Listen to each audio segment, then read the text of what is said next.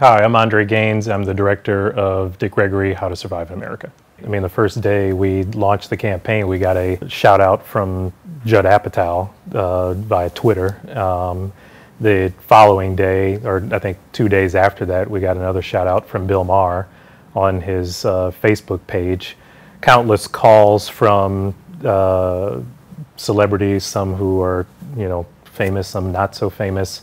Talked with Dick Gregory and his people, and they told us that they got a lot of support from people for the project.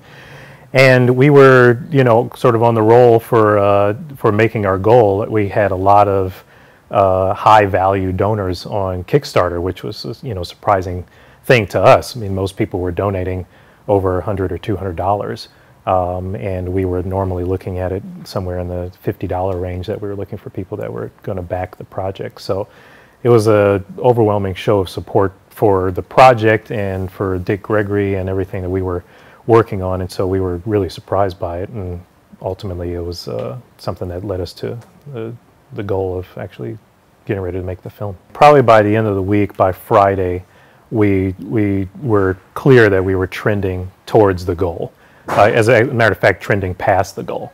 At that point, I think we had just crossed about 100 backers. We were trending towards about 700 or 800 backers by the time it was all said and done. And it was getting noticed, and it was getting noticed in kind of a big way from a lot of different people. We got, press from the Tribeca Film Festival. We got it from IndieWire, we got it from Variety, Hollywood Reporter, Huffington Post. We got a lot of love from folks, and so it was clear that we were headed towards that direction. And then finally we ended up getting this call, and it was just kind of like, yeah, this is what we want to do, and that's how we ended up where we are now. The immediate next steps are to, really for us, is to show love to the folks who supported us first and foremost. So we want to try to give something back to them, even though, Kickstarter rules were not necessarily obligated to do such a thing. It's just something that we want to do for the fans of the film and fans of Dick Gregory that really came through and showed the type of love that we weren't really expecting, but something that we're extremely grateful for. So that's our first step. The second step is that we are laying out our production plan, and that production plan will include a series of different things that we want to try to shoot, series of different scenes that we want to try to shoot with Dick Gregory. We want to try to get over to DC where he lives.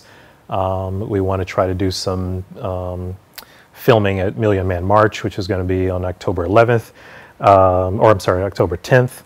And then we also have some other plans to shoot with him throughout the rest of the year. So that's really the next step for us, is to set up that plan going forward, which we already had some of that in place and in motion. We had been shooting with him since the beginning of the summer, late June, early July. And so we'll continue that through the rest of the year. And with any luck, we'll be able to deliver the film by 2017. Comedy and activism is like a unique Dick Gregory brand. Like, that's who the guy is.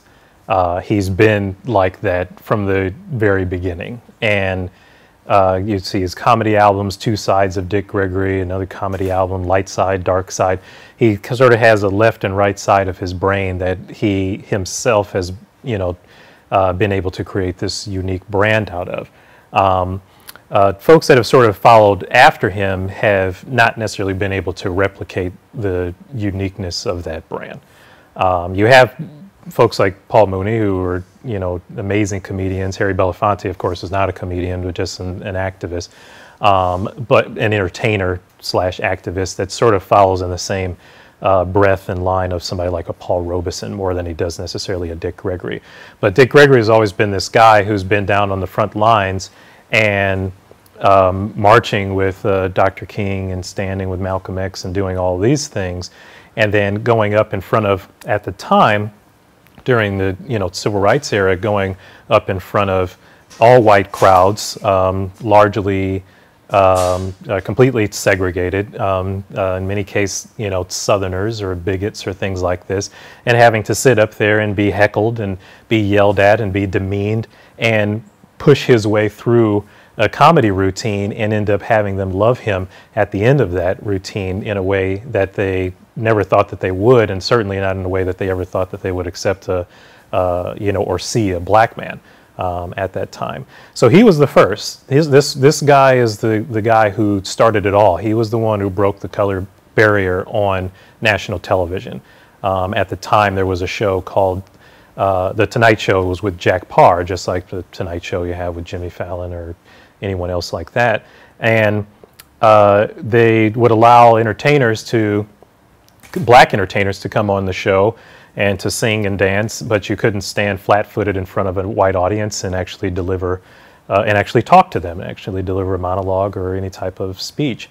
And Dick Gregory was the first to do that, and not only so, he was allowed to come and sit on the couch next to Jack Parr, which was in the same vein as somebody like Johnny Carson, who made a whole slew of comedians, including Jerry Seinfeld and the like, by allowing them to come and sit right next to him and talk to them and operate on his level. And so that sort of was the precursor to the Johnny Carson era that Dick Gregory ushered in for a whole slew of comedians and entertainers. So I think that's what sets him apart. He's the origin of kind of that whole thing, and he set up comedians in ways that people just can't imagine, ranging from Richard Pryor to Bill Cosby and Eddie Murphy and Chris Rock and Dave Chappelle. All these guys revere him in a way that is really astounding. The idea of the takeaway from the film is really to respect the original, pay homage to, which they all do. I mean, like, I don't have to, say something like that to a Kevin Hart, or, I mean, all these guys know who Dick Gregory is and revere and love him. For my generation and a lot of generation and other generations after my generation, a lot of folks don't know his name. A lot of folks don't know who Dick Gregory is. They may have heard him. He certainly has an iconic look about him, so if you've ever seen him, it's kind of like, okay, yeah, then I can put a name with a face. But as far as what it is that he did for entertainers, what he did for black entertainers, female entertainers, what he did in the civil rights movement for African Americans and women and all other ethnic minorities that sort of follow the Civil Rights Act and bills that were passed during the 60s is really just extraordinary.